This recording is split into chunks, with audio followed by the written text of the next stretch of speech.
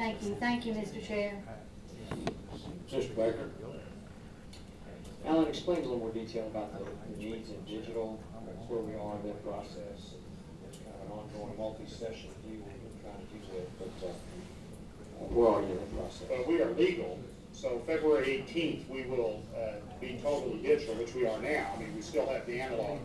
But what I'd like it to, Senator, is that just like your computer at home needs to be upgraded digital, you just don't do it one time and it's over.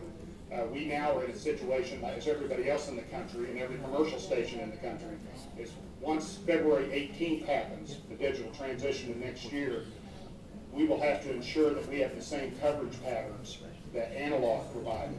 And nobody knows that until you cut off your analog and people are only watching on digital.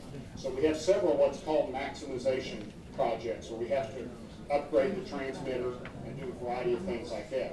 Plus, we, in order to, if you will remember, Senator, 2 years ago, the FCC, after 10 years of trying, was able to allow us to put a digital transmitter in Southeast Arkansas. We did that by taking money away from production digital equipment. So we can produce standard definition digital, not to get too complicated, but not high definition digital. So it's a continual process. It's not something in every station in the country, public or otherwise, is having to continually upgrade equipment.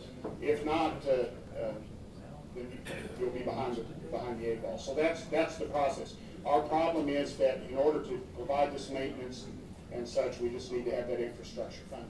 Does that answer your question, sir? Yeah, but even more specifically, I mean, you need funding for that infrastructure right now to make it work. Because you're mandated, I mean, you're just kind of robbing Peter to pay Paul with the budget to try to We have no choice. The FCC is mandated, and the FCC changes all the time. We got a ruling yesterday for all of us on closed captioning. It used to be the closed captioning, you only had to caption your new programming. Then you had to caption 50% of your old programming. Then you had to do 75%. Now we have to do everything we've ever done. It has to be captioned and go back. That's a very difficult process, but that's all part of the digital process. Thank you.